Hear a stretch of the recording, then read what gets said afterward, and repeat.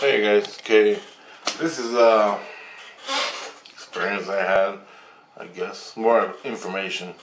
So yesterday this guy comes by and he's talking to me in my head. I don't really know what he's saying, all I hear is blah blah blah blah. And it's pretty interesting what happened. So he's talking to me and Christ is there and the kids, and I can hear the kids better than I can hear Christ sometimes. Sometimes I can hear Christ better than the kids, so he uses both of them to speak to me, right? So the kids and Christ are telling me this guy is writing a story on me, my experiences I had since this all began 7, 8 years ago. All this communication between Christ and all, not killing myself, all that shit, staying alive, all that, all my experiences. He's writing a story about it. So he came and he interviewed me, he interviewed my wife and my kids, and he interviewed my innocence. So that way he can get the whole story. And what he did was, I guess and plus he got my experiences and write-ups from Christ, that Christ has everything that happened written down. He's got that too. So when that happens, when he's got all that, now he came to me and he was talking to me and he said, I want to ask you some questions. And I said, yeah, go ahead. And so he started asking questions and he went and he started talking and he got faster and faster and faster. And when he started talking, it was like, and then he's going and he was talking so fast, it was just like, I said, the guy's gone crazy. What's going on? And he said he has to sort of like I don't know, a disclaimer. And it was like a minute that he chanted stuff in my head. Like he was reading it off, and he was reading it so fast in my head. It was like a disclaimer. And I'm like, yeah, whatever, man, just do it. And it was freaking me out because I couldn't get it out of my head. And it stopped. And then he started talking normal. I'm like, holy shit. And I'm laying in bed with my earplugs in. I'm like, that freaked me the hell out. Freaked me out. And Christ does that too when he has to read. Say Christ comes to help you. He has to read all this stuff to you. And it's about what he's going to do and all. It's like a disclaimer thing. And anyway, he has to say it to you. That's the way it is. It's reasons for protection and shit. Law stuff. Cover his ass. He has to say that. So you're fucked if anything goes wrong. Anyway, okay, listen to this. Listen. So he read all this stuff out and he starts asking me questions. I can't remember he's asking me simple questions, right? And I said, you gotta talk to my innocence. And he goes, oh, I am going to do that. So I wake up yesterday. And yesterday at some point. And he already wrote the paper. He was just asking questions, follow-up questions to fill in the blanks. Okay? So he wrote this whole thing about, he just went and did it. He came to me after it was done. He came to me to fill in the blanks that he never got. Like he asked me, say he didn't have enough information about this subject that he wrote about me, so he got me to fill in the blanks. That's what that was about. I didn't know the paper was already written. I thought he was going to write it, but it was already written. After that, he went home, fixed it all up, and published it. And it's a paper, sort of like a newsletter, sort of like that.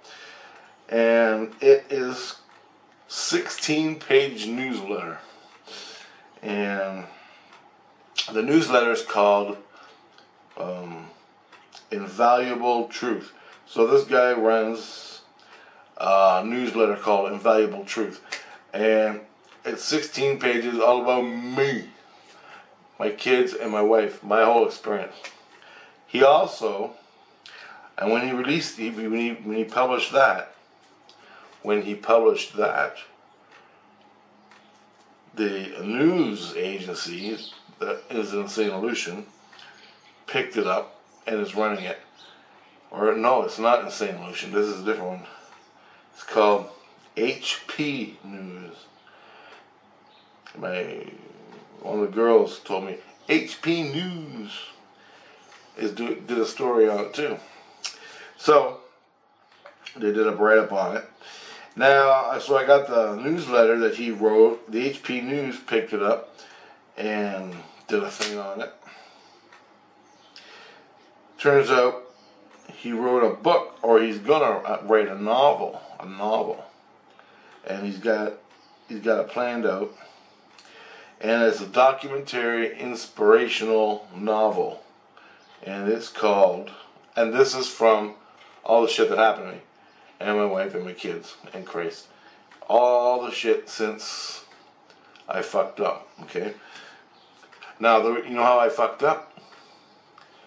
My ego talking to the spirits. I kept talking to them. Then, as I was talking to them one night when I was going to sleep, one of them came in my inner light, my spark, my inner light. It came right in, went right through my head 3 times. When that happened, I broke all my skins. I was exposed to the spirit world. 1 minute, I'm talking to spirits on a recorder. This is how it all started. Go back and watch the main video I posted here, and the next morning I'm exposed to the spirit world. 8 years later, I'm still here, and I went through a lot of shit. A lot. So he did this. He wrote this novel. It's called Next to You. Next to You, and my wife's in it. My kids are in it. My soul's in it. My spirit's in it. He didn't do nothing about the aliens, because that's a different topic. And that is not about breaking my skin and healing up with Christ. That's a different part of my life. And the novel is 62 pages. Now, I don't know how books are there. I don't know. It's 62 pages. So, I don't know. But that is pretty cool. And they're going to make he said, they're also going to, they haven't done it yet, make like a movie or short stories, a video, a movie like you see on TV, a documentary type thing on me, kids, and the wife. And the reason that's so important is because I'm like a medium for Christ, but I'm not. None of them come in and live and chant through me. They just talk to me in my fucking head, and they go away, and I close up, back in the illusion, and I'm all normal. And that's it. But what I went through to get here, now where I am now is pretty good, and I guess I'm staying here in this place where I hear my kids, when I wake up, close up, and I don't hear my kids or my wife or Christ. But as soon as I pay attention and meditate, I can open up and listen to them, right? Open up a little bit. But I'm always dumping this energy and letting go of links and not talking. I'm not supposed to talk, but I do. But this is where I'm at. So it's not as painful as it used to be. They're not operating on my head, doing everything. I'm at this place where I'm pretty good. I'm pretty good. And I'm psychic as fuck still. It's like this. I went to the res last week. I walked into the res. I bought a carton of cigarettes, and girl goes, debit? Oh, yep. So she puts in my debit card.